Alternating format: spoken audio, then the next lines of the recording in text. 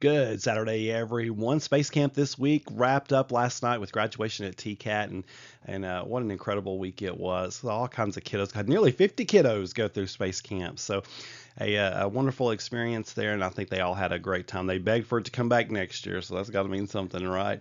Our weather map for today shows some showers across the southeast, but most of those should stay south and east of the plateau today. Strong severe thunderstorms across Nebraska and Iowa, as well as a flood risk across portions of Iowa, Minnesota, and Wisconsin, and then more severe thunderstorms across the Dakotas and eastern Montana. Our 5-day forecast brought us by Clearview Closet and Blind. Mostly sunny for our Saturday. Hot, highs near 90. It's going to be humid too.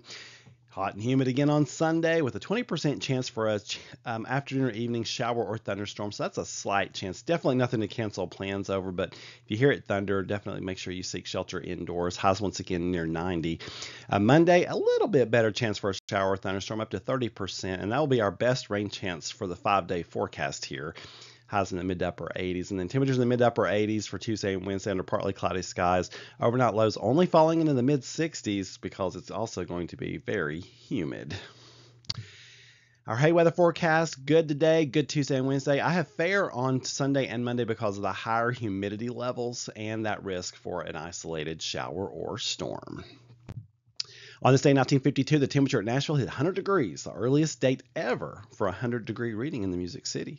1991, some of y'all may remember the eruption of Mount Pinatubo in the Philippines, the second largest volcanic eruption on Earth of the 20th century.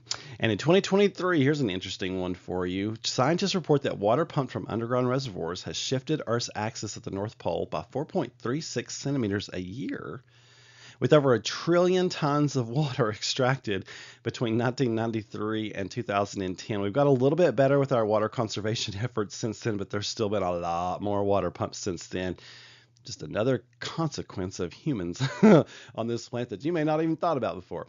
You folks have a wonderful Saturday. Stay safe in the heat. Take breaks in the shade. Drink lots of water. Stay in that pool.